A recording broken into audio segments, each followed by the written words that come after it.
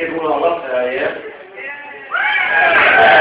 Well, everyone's on board, but once they start playing this sport, they're like, yeah, I think we knew that probably sounds like a good thing to do. So if you could, yeah? Okay, everyone, clap and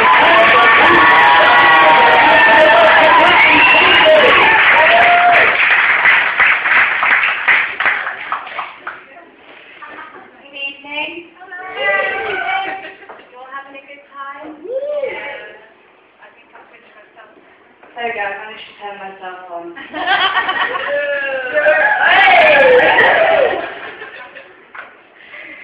So hello, my name is Kryssi. Yes, sorry, I do have to have notes, apologies. I just want to know, are there any proud gay bisexuals in the room? Give me a cheer if you are gay or bisexual. Woo! Yeah. Both of us. Okay, now I know that you're all looking at me thinking the word dress, am I maybe, well, yes, I am vegetarian. But I think I'm letting you side down a bit for the vegetarians because I'm a fat vegetarian. I don't see many of them about. I actually went to Holland and Barrett's the other day to get some health food and I picked up a chocolate bar. And I heard the service assistant behind me, she was a skinny mini. She said, put that down, Porky. So I gave her the chocolate bar and said, you clearly need it more than I do. Thank you. The other thing I'd like to say about my weight is I'm quite proud to be fat, I must admit.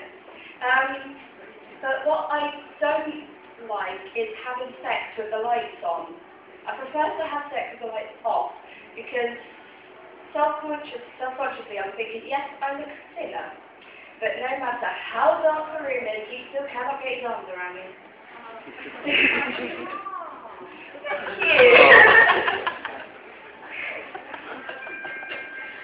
Okay, does anybody have any habits that they like to do post-coital? Like have a cigarette? Wank. Wank. That's a good one. Anybody else have any ideas of what to do after sex? Leave. That's a good one. My favourite one is calling the paramedics.